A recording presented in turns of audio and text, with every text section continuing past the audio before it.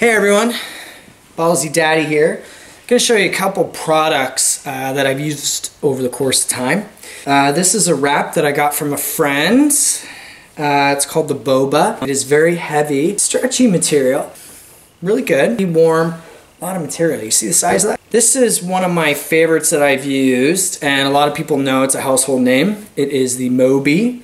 A lot of material. The one thing that the Moby and the Boba do is they stretch 4 ways, and it's cotton. And this is my new favorite one. It's called the Tuck and Bundle. Super lightweight, very breathable, not as much material.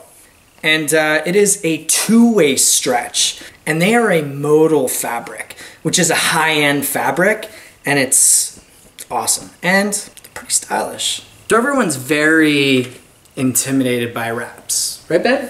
Yeah, man. So I'm going to show you how to do it really easily. I'm going to show you with the Tuck and Bundle because it's my favorite. And so what you do is you get the material, and whatever wrapper you're using, you just find the little logo of it's Moby or Boba or anything, or the Tuck and Bundle. You find the middle on that. So fold it in half, like so. Put it around your waist, like so.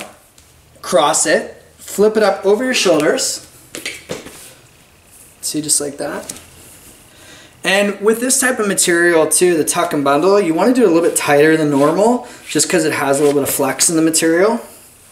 And you can be a little bit like, not like perfect with it, just because the material is very forgiving, and you can kind of make it your own. You know, you see a lot of these videos and they're very like, oh, they have to be like perfectly separated and they have to have the like crossover like that. Well, with this one, you can just kind of play with the material. You want it to be open. The material is, you just want to kind of give it like a little claw, like, so the baby's going to be outside. So I'm going to keep it like this. This is my little like claw, my little oyster. Pocket? A pocket. Okay, we'll call it a pocket. You know, it's much easier than an oyster claw or mouth thing. Anyway, you can kind of keep it open like this, but make sure you tighten it around the waist. So X, got an X in the back, X in the front. Cross it, and right above your hip bone, you're going to bring it around and tie it right on the side there. I don't do it in the front. I like it kind of off to the side so I have that access material. Now, next step, baby. Bring this down for a second, okay? Can I have this? All right. Say hello to everyone, Snow. Hi, everyone. All right. Guys, really simple. I'm going to do since he doesn't like his legs tucked in right now, I'm just going to have his legs tucked out. But I'll show you how fast this goes. This leg around. Uh-oh. You going to cooperate for me? Bring the material around his back.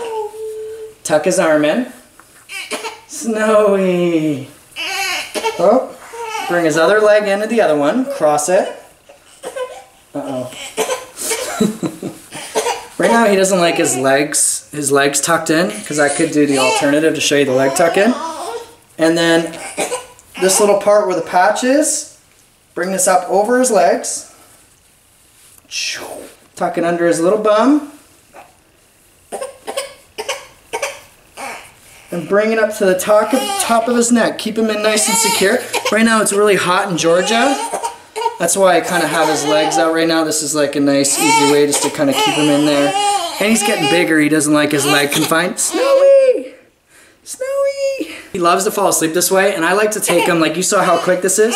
I like to take him grocery shopping. We'll go out to dinner, and once he's relaxed, it's really easy. But right now, he just doesn't want to be in there, do you?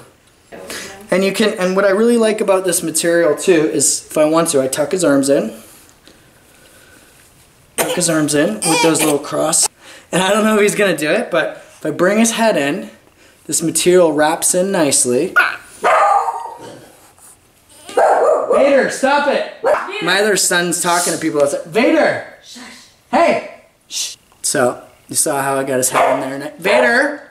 Vader! Hey, dog park? Vader! Shh! Stop it! Shh! Shh! Shh! Shh! Vader! Stop it! Vader! Go ahead. Alright, so see how I got his head in here? nice and snug. Thing about having a wrap and putting a baby in a wrap too, kind of like radar. Radar. Gosh. Radar, shush. Kids are acting up, and now he's super content. Just chilling. Yes, I can eat. I can do whatever. I can walk around. I can spin. I really like about this wrap it does have that really nice flexibility where, and it kind of molds around his head. So that exhausted me. But the big thing is why the benefits of wearing your baby are, it's all about attachment and connection with your baby. And so from out of the womb, because they've been attached to the mother for so long, if you're just sticking a baby in a stroller or a car seat or anything like that, I mean, they're obviously going to be scared.